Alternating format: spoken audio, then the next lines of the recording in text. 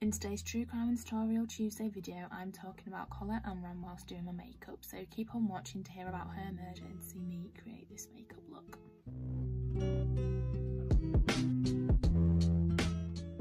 Colette Aram was born on February 3rd, 1967. There wasn't much information about her childhood though. I'm just assuming that she had quite a normal one and that there was nothing that happened up until this night where the crime took place.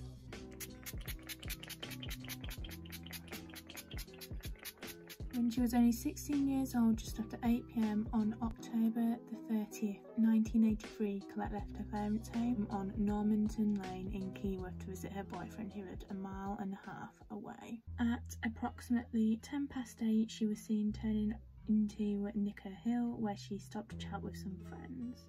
A witness nearby recalled hearing a woman scream and a car speeding off shortly thereafter. Colette never arrived at her boyfriend's house and the police were called at 10:30 that night. The next morning, her new body was found dumped in a field a mile and a half away from Nikkie Hill.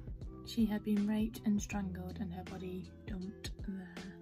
Police launched a murder investigation, and on the 7th of June 1984, the murder of Colette Aram was the first case to be featured on the newly launched BBC television series Crime Watch, a programme which reconstructs major unsolved crimes with a view to gaining information from members of the public. What followed was one of the biggest manhunts in Nottinghamshire police history.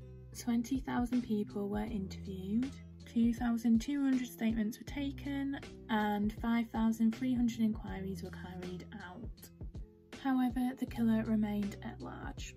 The case was featured for a second time on Crime Watch's 20th anniversary show in 2004. In 2008, advances in forensic technology allowed Nottinghamshire police to put together a DNA profile of the killer, and officers appealed for members of the public to come forward with the names of suspects who could then be DNA tested using a mouth swab.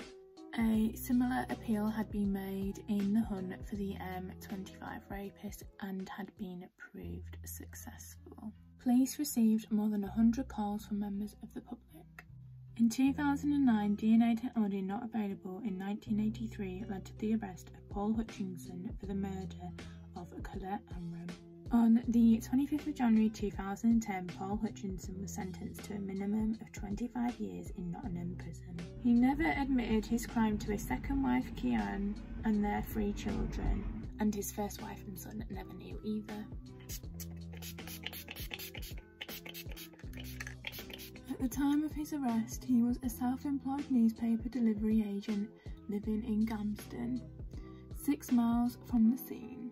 Shockingly, he was an ex-school governor and had worked with special needs children. He'd even given one of his daughters the middle name Colette, but police insist this was his wife's family name. On October the 11th of the same year, he was found unconscious in his cell and died in the ambulance en route to the hospital. Despite inconclusive post-mortem results, it is believed he committed suicide by overdosing on medications. Colette's uncle, Michael Leeton, said that the ruling did not make her death any easier to bear. Her mother, Jackie Kirby, said, "We are never going to get closure because we never got answers and we never will. He never showed any more remorse and he took the coward's way out." So that's everything for today's case. I hope you guys have all enjoyed and I'll see you all in the next one.